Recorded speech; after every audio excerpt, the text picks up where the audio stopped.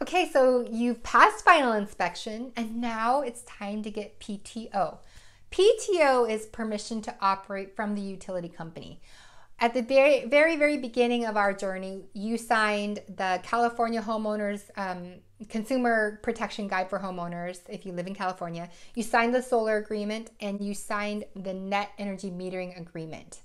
During our solar presentation, I went over how solar works. And how solar works is you get the solar panels on your rooftop.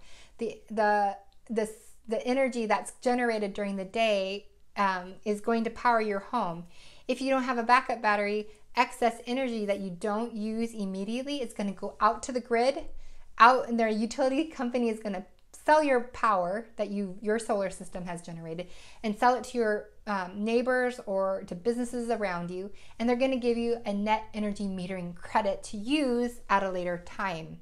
Later time might be when the sun is going down and you need to pull energy from the grid to power your home. It's going to be from a credit that you generated earlier in the day or earlier in the year, but you will always know where you're at with your net energy metering credits on your utility bill. So you'll see that every month on your utility bill. And in the summer, that's when the vast majority of our energy is generated, the excess energy that we will use in the wintertime. And depending on when you go solar is dependent on when you get PTO and what you're going to start off. Are you going to start off with a negative credits, like in the hole, and then as summer comes you start adding credits and you're going to get yourself out of the hole? The goal with net metering is to end every year at a net zero or with a little bit of a credit.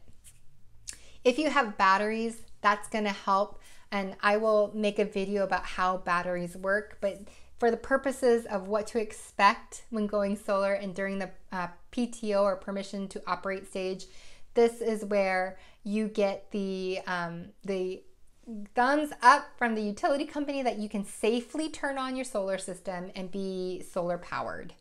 And that's when the net metering kicks in because of net energy metering agreement that you sign with the utility company. So you're grid tied when you have solar, and you're still going to be somewhat connected to the utility company, and that's for safety purposes, and it's just the way it works.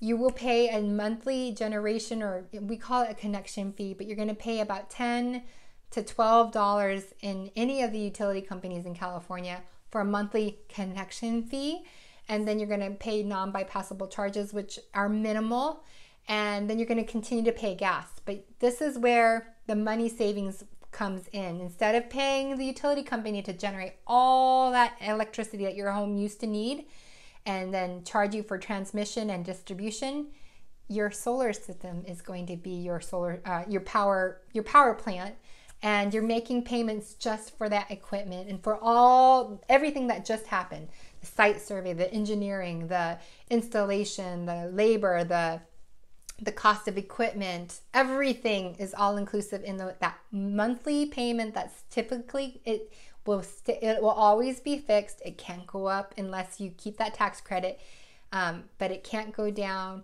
You can pay off your loan sooner, but you're going to see savings, and it's going to be very exciting for you. So when you get PTO, that means you're solar powered. It's very exciting. And in the next video, I'm going to talk about true up, what to expect with true up, and what happens if after you go solar, what you should do with monitoring your system. So I'll see you in the next video.